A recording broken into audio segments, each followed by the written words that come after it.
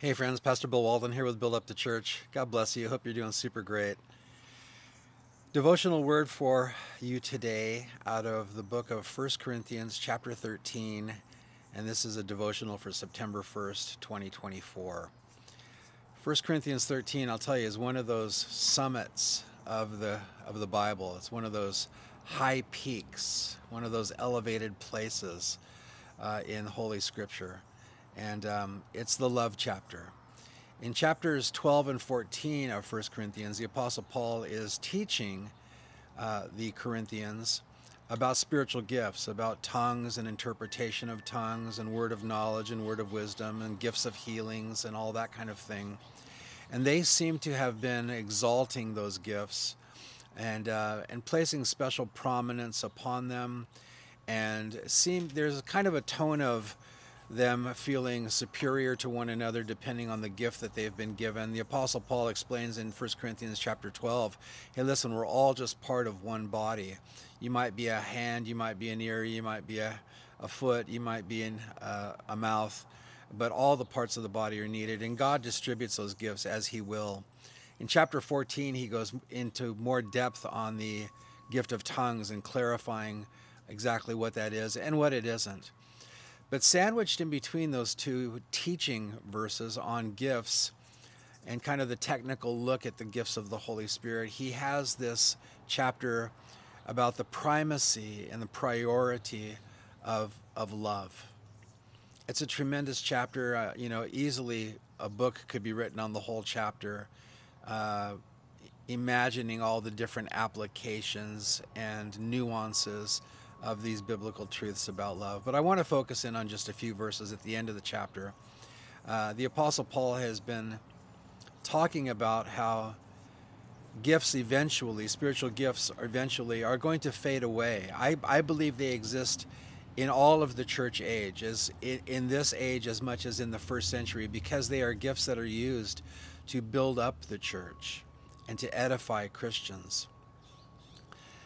There are some who would say that the gifts, the supernatural type of gifts, passed away at the end of the apostolic age because they were needed in the first century to authenticate who the apostles were, but they're not needed anymore. Surely those gifts did authenticate who the apostles were, but they weren't just for that. They were for the edification of the church, and the church still needs edification. And so I would disagree strongly with those who would say that the supernatural kind of gifts, the spectacular gifts, if you will, ended at the end of the apostolic age. I think they're just as valid today as they were there on the day of Pentecost, because the church needs edification. The church continues to need to be built up, not only through the study and the preaching of God's word, but through the supernatural work of the Holy Spirit. And so I think those who would say those gifts are not for today are really missing out. And they're not less saved or anything like that, in my opinion. I just think they're really missing out on an aspect of God's workings among His people. Certainly there are many abuses of the supernatural gifts. And it may be kind of a knee-jerk reaction away from that when people say, no, those gifts are not for today. Look at how those people are acting.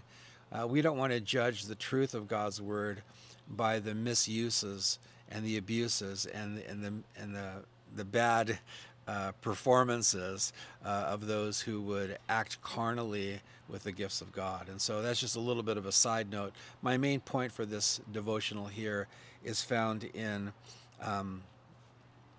we'll start at verse 11. 1 Corinthians verse 11. Paul says, when I was a child, I spoke as a child.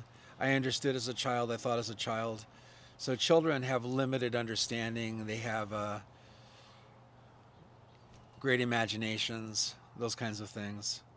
But Paul says, when I became a man, I put away childish things. I believe what Paul is saying here, you Corinthians, are thinking childishly about the gifts of the Holy Spirit. It's time to grow up and see them for what they are, but to also see them for what they're not. He says, for now we see in a mirror dimly, but then face to face. We see Jesus imperfectly in this life.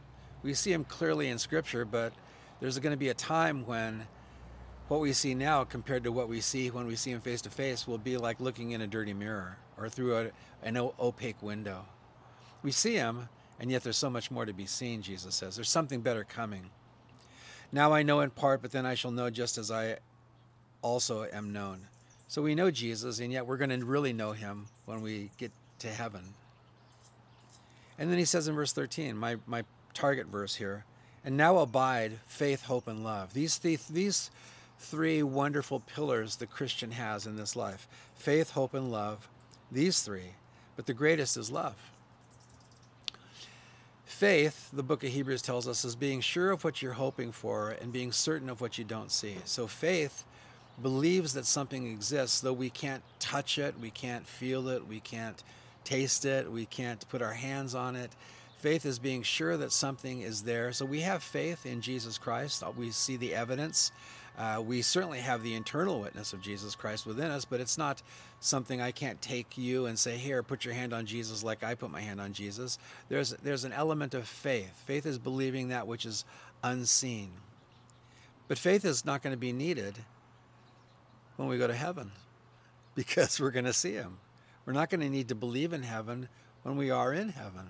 Right now we believe that there's a place called heaven.